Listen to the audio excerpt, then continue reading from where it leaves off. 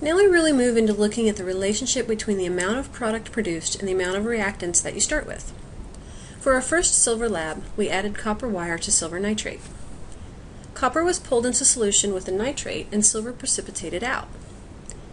In this experiment, we will follow our silver ion through another reaction to produce silver chloride.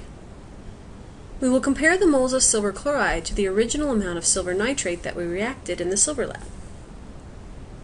For day 1 of this procedure, you will need the silver nitrate that you produced in the last lab, a glass stirring rod, a 150 milliliter beaker, distilled water, sodium chloride, a piece of filter paper, and a funnel. And just as a reminder, silver nitrate is not something to be taken lightly.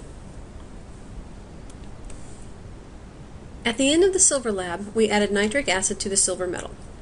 This solution was heated until the liquid was evaporated off and silver nitrate was again left at the bottom of the beaker. Note that in this sample there is a bit of blue color to it. This is because Mrs. Schroeder decanted her silver but did not super decant, and sadly did not wash all of the copper nitrate from the silver. Find the mass of this beaker with the silver nitrate. How does this mass compare to the mass of the silver nitrate you started with in the silver lab? How should this mass compare to the mass of the silver nitrate you started with in the silver lab? Begin by adding about 15 milliliters of distilled water to the silver nitrate. Note that this is not very much at all, but it is plenty to be able to dissolve all of the solid. The thing to keep in mind here is that the more liquid you have, the longer it is going to take to get rid of, so don't overdo it. Stir until all of the silver nitrate is dissolved. Be sure to rinse your stirring rod into the beaker before setting it on the counter. Label your 150 milliliter beaker as beaker number 2 and your name. Find its mass. Add in 1 gram of sodium chloride and record that mass. Add around 15 milliliters of distilled water to the salt and stir until it is dissolved.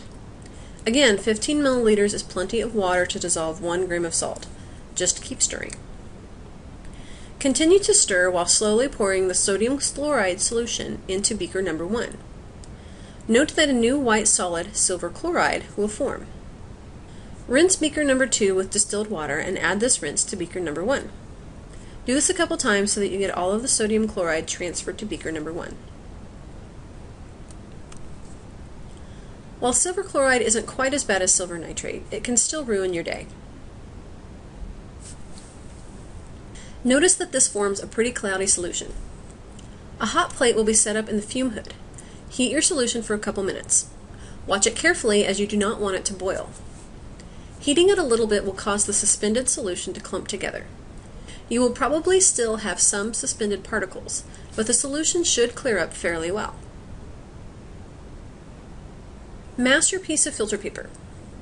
Fold it in half, again, and separate one of the top layers from the other 3.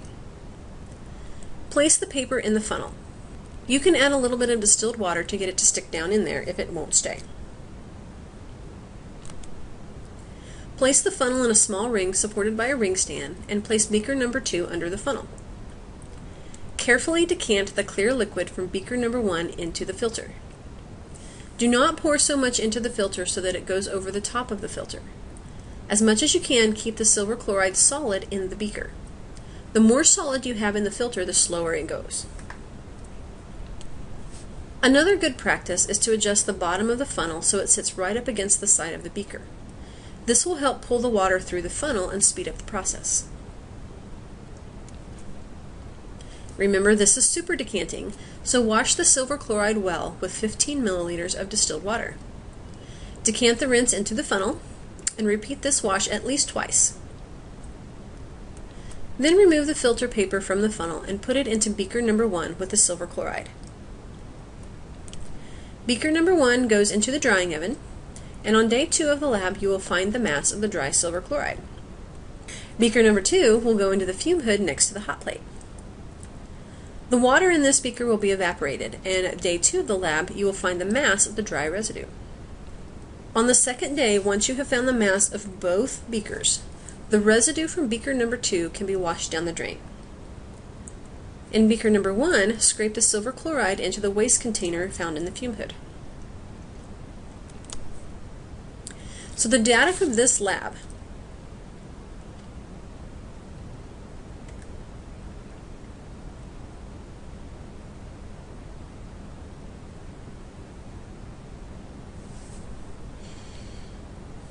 So before coming to lab, you need to have a few things set up in your lab notebook.